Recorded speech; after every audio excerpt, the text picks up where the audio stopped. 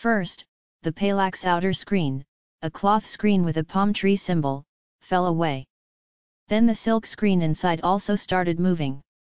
A gold-colored hand was also seen, similar to what Valavarayan had seen the previous time. Vandiyathevan thought that it was no longer appropriate for him to be on the horse and jumped down in an instant. He ran to Sivkai and looked up saying, "Prince! Prince! People carrying teeth!" He stared again, he closed and opened his eyes and looked further, the eyes are shining. The tongue that spoke was broken. His throat suddenly felt dry. "No, no! You! Palyavar Ilavarasi! Palavar Iravalasi! Your men's horse has knocked down my palanquin!" He shouted. All this happened in the blink of an eye. The Vale soldiers who had preceded and followed the Palak came running and surrounded Valavaraya. Valavarayan also knew that they surrounded themselves like that. His hand naturally went to the freezer. But he could not tear his eyes away from Mohanangi's moon image shining amidst the silk curtain of the palanquin. Yes, contrary to what Valavarayan expected, what he saw in Appalachian now was the shape of a real woman. A woman though, what a woman! Vandiyathevan never thought that such a woman could exist in this world who could drive people crazy. Fortunately, at the same moment, one of Vandiyadeva's brain nerves twitched. A wonderful thought arose in his mind. He decided to use it. With a mighty effort, he cleared his throat and summoned the power to speak. "I must forgive you. You are the Ila Irani of Pavur.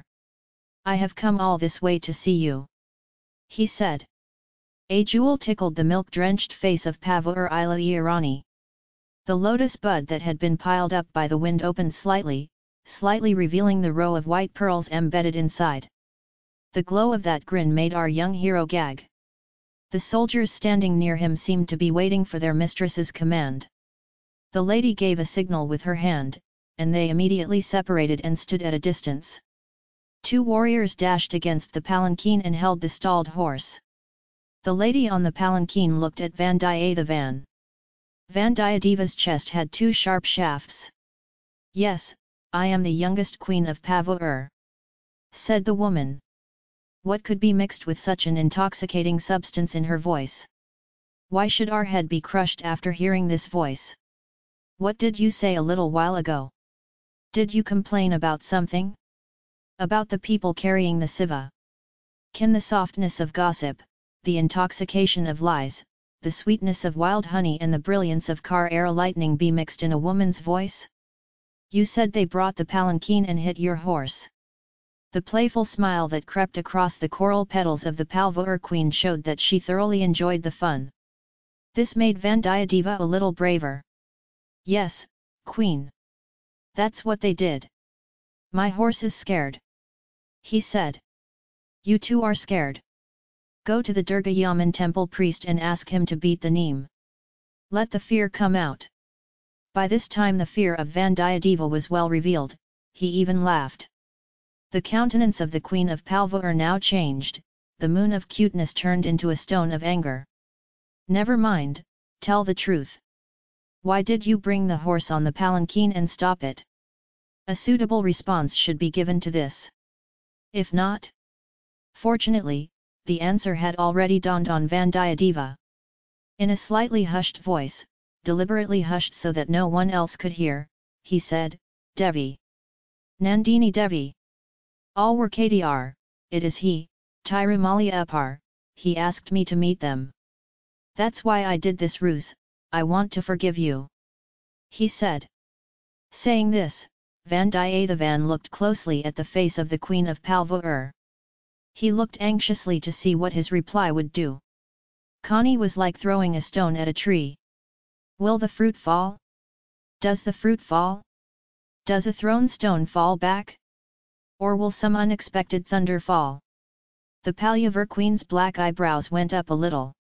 Surprise and doubt appeared in the eyes. In a second, the woman came to a decision. "Well, it is not advisable to stand and talk in the middle of the road, come to our palace tomorrow. Everything can be explained in detail there," she said. Vandiyadeva's heart swelled.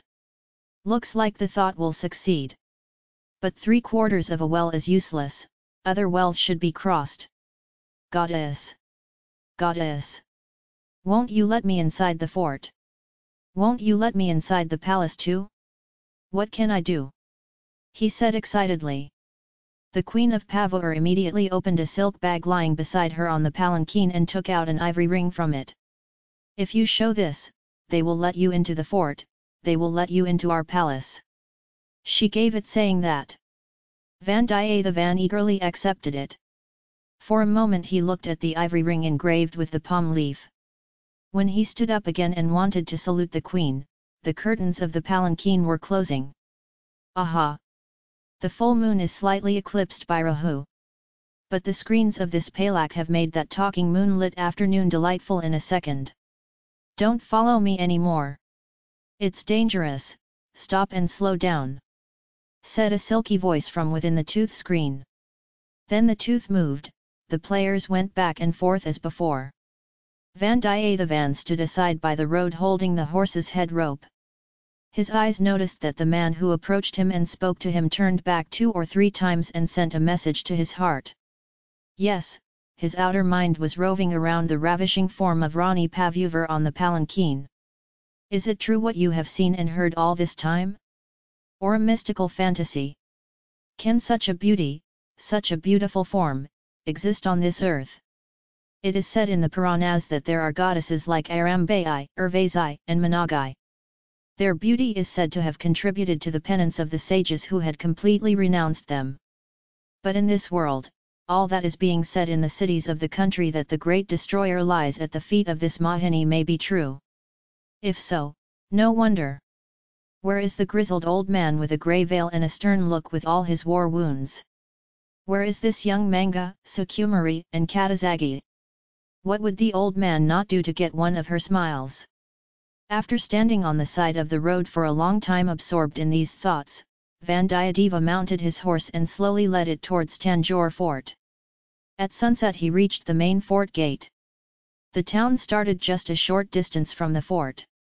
Streets of shops selling various goods and streets of people engaged in various industries were lined up around the fort. The streets were full of people going and coming, buying goods and asking prices, bullock carts and horse-drawn carts, and everywhere there was the same bustle. Vandiyathevan was very eager to enter those streets and see the people living in the new capital of the Chola country and their way of life. But there is no time for all that now. The thing that came must be looked at first, all fun should be saved for later. With this resolution Vandiyathevan approached the main gate of Tanjore. The grand gates of the fort were then possible. Guards at the gates were forcing people to stand on the side of the road. People also stood aside. Yes, instead of going about their business, they stood as if they were waiting for some procession or spectacle. Men, women, children, and old people all stood eagerly. A short distance in front of the fort gate was empty. Only the gate guards stood. Vandiyathevan was eager to know what was the matter. He didn't want to be the only one to go and knock on the castle gatekeeper while everyone else stood aside. Vain arguments and fights can arise from it. Now the matter is important to him, not the vigor. This is not the time to get into vain fights. So Vandiyathevan stood aside on the side of the road where he could observe the fort gate. The smell of flowers was wafting on the side. He looked back, a youth was seen standing with 2 baskets of flowers in both hands, wearing symbols of Lord Shiva like Thirunira Rudraksha etc. Brother! Why is everyone standing aside on the side of the road? Is there going to be a procession? He asked. Aren't you a man from this side, sir? No, I'm from Throat country. That's why you ask, you'd better get off your horse and stand down. Vandiyadeva jumped from his horse to make it convenient for him to talk to the youth. Brother! Why did you ask me to get off? He asked. Now the army of servants is about to come from within the fort after seeing the king, that is why so many people are standing aside. Just for fun? Yes. What if I sit on a horse? Let's see, but it's dangerous if the guardsmen see you. What is the danger? Will they take the horse away?